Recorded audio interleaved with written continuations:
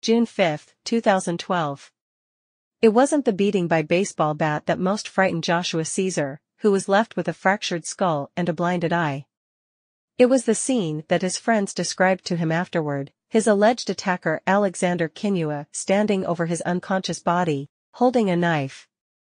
Even more terrifying, days after being freed on bail in that incident, Kinyua would be charged with killing a family friend in his parents' house in Joppa, dismembering him and eating his heart and part of his brain. Now, Caesar thinks that he narrowly escaped the same fate. His friends intervened in the May 19 attack, shoving Kinyua against a wall and dislodging the weapon in a third-floor hallway of a Morgan State University apartment.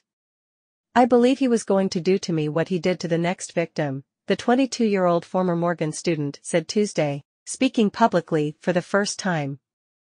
The chilling account and details about how Kinyua came to be released on bail shed new light on the days leading up to the killing of Cujo Bonsafo Ajikoti, 37. The killing has raised questions about whether law enforcement and school officials missed warning signs in Kinyua's behavior, which police reports and interviews say escalated from bizarre musings to tantrums to violence. Caesar believes that Kinyua, a 21-year-old electrical engineering student, should not have been allowed back on campus after he was accused of punching holes in an office wall, speaking at a student forum about blood sacrifice and being labeled by an ROTC instructor as a Virginia Tech waiting to happen. "I felt all these things that were going on could have been prevented," said Caesar, who transferred out of Morgan a year ago and is now finishing studies at another local university, which he did not want to name. "I mean, he was talking about human sacrifice. That should have set off an alarm." Caesar's attorney, Steve Silverman, said he is investigating whether Morgan staff were negligent in failing to identify what he called a ticking time bomb and extract him from the university community. University officials, who had remained quiet about the killing and the link to the North Baltimore campus, said for the first time Tuesday that they're conducting a sweeping self-examination in the aftermath of the slaying. Morgan spokesman Clinton R. Coleman said University President David Wilson is leading a review of every level of the organization that might have had contact with this young man. "As with every incident, we're looking at how this was handled and could it have been handled better," Coleman said. "Were there levels of the university that should have been in contact about this and weren't?" Morgan authorities barred Kinyua, a U.S. citizen from Kenya, after police said he punched holes in a wall at an ROTC office in December. An instructor also kicked him out of the military program, describing Kinyua to a Morgan police officer as an unusually angry person. Kinyua was not criminally charged in that incident, but was cited for destruction of campus property and returned to campus after meeting with the school's chief judiciary officer. 5 months later, Kinyua was charged with first-degree assault in the attack on Caesar. At his district court bail hearing May 21, he was backed by people with connections and represented by a private attorney. He had his father, a physics professor at Morgan, his uncle who was president of the Baltimore Rotary Club, and a university athletics booster prepared to testify on his behalf. "Except for this aberration, he is not a danger to the community," attorney Richard Boucher told District Judge Jamie Houston, according to an audio recording of the proceeding. Kinyua was being held on $220,000 bond in the case, set by a district court commissioner. But a representative from Pretrial Services, which conducts background checks on defendants, suggested his bail be revoked, and Assistant State's Attorney Julie Potter agreed. "There are several witnesses who say this defendant attacked the victim with a bat. This is extremely violent," Potter said. Unsaid at the hearing was that the bat was wrapped in chains, which is mentioned in the police report, and that the victim and witnesses said the attack was random. Boucher countered that based on charging documents, it doesn't appear a great deal of investigation was done. He claimed Caesar had threatened Kinyua in the past, which Caesar and his attorney denied, and had mentioned he would have a gun the next time they saw one another. He said the incident wasn't random, and that Kinyua was at his residence when it occurred. Mr. Kinyua was in fear for his life, and defended himself, based on previous threats that had taken place, Boucher said. He requested that bail be reduced to $100,000. Houston said her impulse was to follow the recommendations of prosecutors and pretrial services and revoke Kinyua's bond. "I am impressed by this gentleman's background and support here today," referring to his father, Harold Madison, the Rotary Club president, and Vincent Robinson, the booster.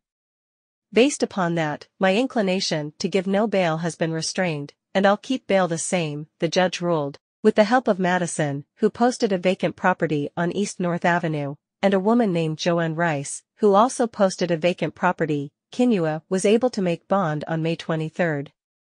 2 days later, Ajay went missing from Kinyua's family's home, and 5 days later, police said Kinyua's brother found 2 hands and a head in tins in the basement.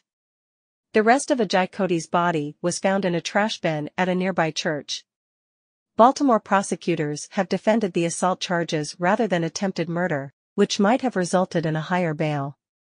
Mark Cheshire, a spokesman for the state's attorney's office, said the allegations supported the charges, though he noted officials would have been able to revise the charges before filing an indictment. Boucher, Kinyua's attorney at the bail hearing, said the charges were sufficient. "Let's face it, the first-degree assault charge is extremely serious. It carries a maximum of 25 years in the Division of Correction," he said. Caesar said he did not know what happened to his former friend, whom he had met through mutual acquaintances in Morgan's ROTC program. He said that he stuck by Kinyua as a friend even as others shunned him. "He would say odd things," Caesar said. "He would have outbursts. He might walk into a room and not say anything and just stand there. Females were just creeped out by him. People always asked me, 'Why are you hanging around him? Are you friends with him?' I said, 'Yes, he never gave me any problems.'" In the days leading up to the baseball bat attack, bizarre statements showed up on Kinyua's Facebook page, which mentioned the massacre of 32 students at Virginia Tech, ethnic cleansing and death cults. That, coupled with the earlier evaluation referring to Virginia Tech, should have raised questions, Caesar and his attorney said. The night of May 19, Caesar said he was visiting friends who were about to graduate, including a young woman with who had been a cheerleader for his high school football team in New Jersey. He climbed to the 3rd floor and knocked on the door of apartment 304, where 8 students, all in the ROTC program, lived in 3 suites. Caesar said the occupants included Kinyua, who continued to reside there even after he was expelled from ROTC. "I walked in the door, I got hit with the bat," Caesar said. "I didn't see it coming. I fell to the ground. I was unconscious for 5 or 10 minutes. He said he awoke to stories from his 2 friends who rushed to his aid and told him about the knife. A police report filed on the attack says that a police officer arrived to see Caesar stumbling towards me with an open wound on his forehead and blood coming from it.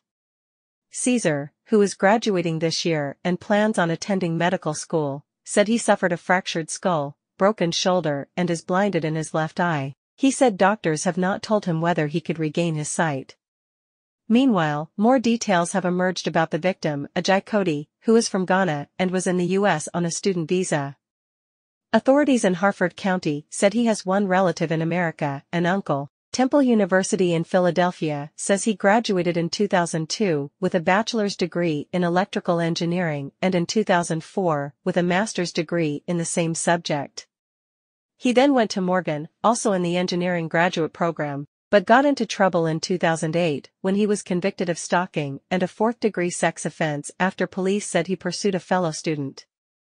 He was ordered deported, which was pending paperwork from the Ghanaian embassy. But relatives in his native Ghana told the Associated Press that Ajay was preparing to come home and get a job, and dreamed of becoming his country's president.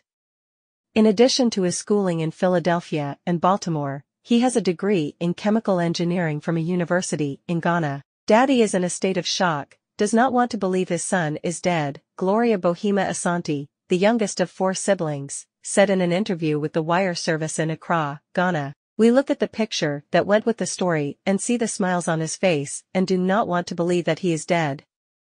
Grieving relatives last spoke to Ajay, he son of a retired banker who attended St. Augustine's College at Cape Coast, when he called for Mother's Day, said his younger sister, Irene Kanadu Asante, who was dressed in mourning clothes of red and black. We took turns to talk to him and he expressed his desire to return home within months. He even asked my husband to start looking for jobs for him, Asante said through tears. My brother's dream is to become the president of Ghana, and that is why he had spent so much time educating himself in the US.